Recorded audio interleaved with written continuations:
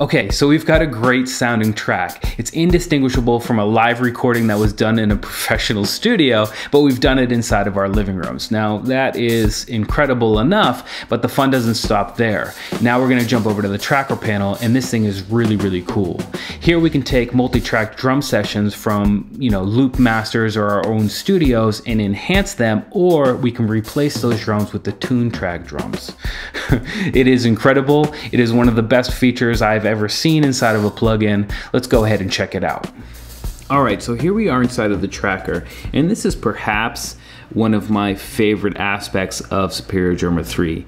And it probably wouldn't be as good if I didn't have the Superior Drummer 3 core library to use it with, but this is just mind-blowing. So what we can do here is actually import multi-track drum recordings, and Superior Drummer 3 will analyze those and give us the ability to either enhance those drums from the original recording, or we can actually completely replace those drums using Superior Drum 3's core library. And I think the best way to get into it is just to go ahead and import some multi-track drums. So I've got some really great multi-track drum samples from a sample manufacturer called Drum Drops that I got from Loop Masters, and I think it's a good way to get started into showing you what the tracker can do. So what I'm going to do is go ahead and click the Add button, and I'm going to navigate to those samples. What you want to do when you import your multi-track drums is just use the close microphones to each one of the drums themselves. So what I'm going to do for this tutorial, just to keep it quick and simple, is just select the kick, the snare, and the hats. More often than not, Superior Drummer 3 is actually going to recognize what is what and give me the update right down here in the sound recognition window. So here I'm on the kick selected, and if I come down here, it actually says kick. Now if it does a bad job at that, I can go ahead and easily change it to whatever it was. For example, if it was the snare, I could change it here. Now the mix knob here is actually going to be the balance between the original sample and Superior Drummer's samples. So if I go over here to 100% original,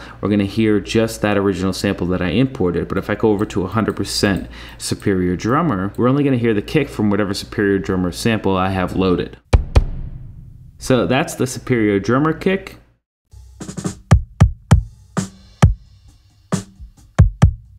And that's the original kick. And you can hear the snare in there, and that has to do with the mic bleeding that we were talking about earlier in the video. So if I go back over to the Superior Drummer here,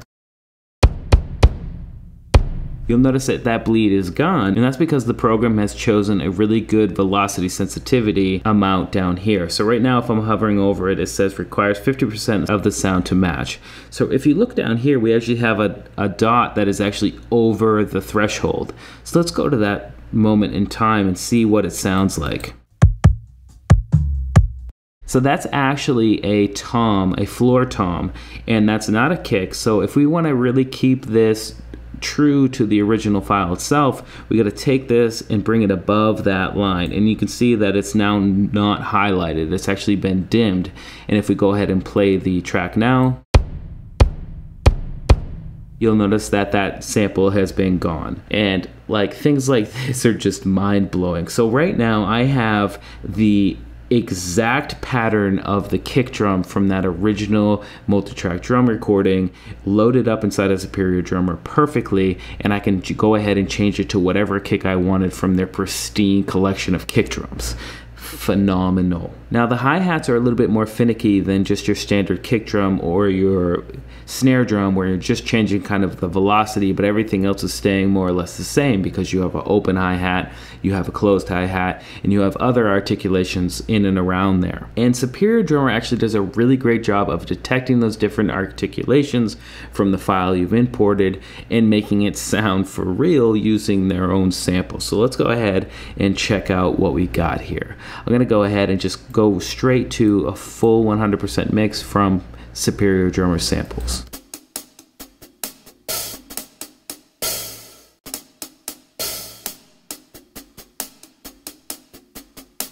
So you can hear there that there are 3 different types of articulations happening from this one imported hi-hat loop, and it's actually quite similar to the original. If I go ahead and play that same section of audio with 100% mix the other way,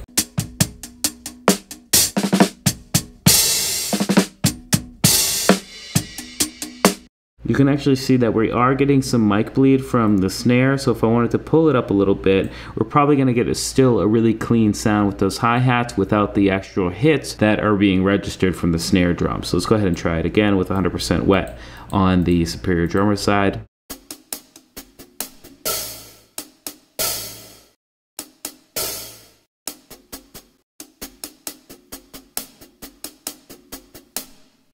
So super smooth. And let's say that I didn't want it to be multi-articulation. It'd be really easy to actually come in and come down here to the triggered articulation settings and choose what type of articulation I'm using. Right now I've got multi-articulations, which allows Superior Drummer to make the decisions for me. And like I said before, it does a really good job at understanding the audio without me having to do too much work. Obviously, if I want to get super crazy, I can get in and get in depth with it. But it's good to know that if you want it just to be as close hat the whole way through, you can come in and just simply change the articulation setting inside of here. So that's all samples from Superior Drummer that have been excavated from those actual multi-track drums from the Drum Drops library that I have. And now what's really cool is we can come in and change the drum kit. I'm going to come in and let's choose one of these experimental electronical ones, for example.